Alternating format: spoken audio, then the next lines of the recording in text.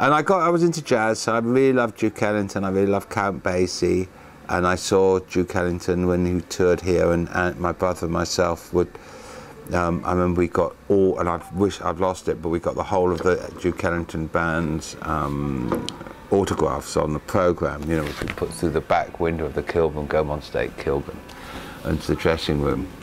And they all signed it for us and put it back through the window, which was nice. And you know, I saw Eric Dolphy and John Coltrane and people like that in that period. But then we went in, like, after I left school, sort of 1960, we went to America for, my father managed to fix something up, and we lived in, Andrew and Jonathan and myself, Jonathan joined later, but Andrew and I went and stayed. We went to Pekin, Illinois.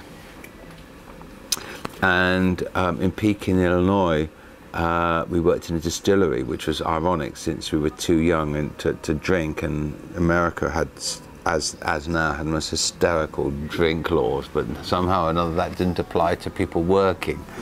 So anyway, we worked in the distillery and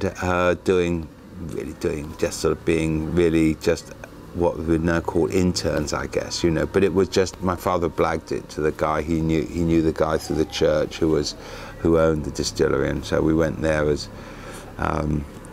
so I don't know, just sort of, it was a matey thing, and we stayed in Pekin, Illinois. But the weekends we would travel up to Chicago, and that was really important because in Chicago we saw things like Muddy Waters playing in a restaurant, in a bar with Kasner. What was his name? Kasner, I think. His name was Kasner. Who had the Delmark label, and we'd found the record. He ran a record shop, and we'd gone to the record shop to look for, because you know, you couldn't get all the records from America. You know, it was still back in the late 50s, early 60s, there was still lots of restrictions and import tax and, you know, quotas and stuff like this. So, you know, you didn't get a lot of the records. And if you could get the records, they were incredibly expensive. We went, saw people like Miles Davis playing at the Sutherland Lounge, and the great thing was we would go to the Sutherland Lounge, which was right on the south side, and we stayed with some people, with friends of friends of friends. We stayed with this lady who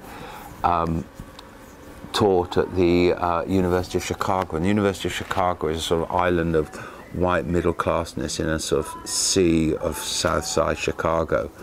And we'd go off and see these gigs, and I think they must have thought, who the hell are these, you know, these white boys from England, you know, English white kids, you know, would come in, and we weren't allowed to drink, of course. We were able to watch the shows, and would stand there and watch them, and then we'd walk home at, you know, like 2 o'clock in the morning, right across the south side. Never had anything, no trouble at all.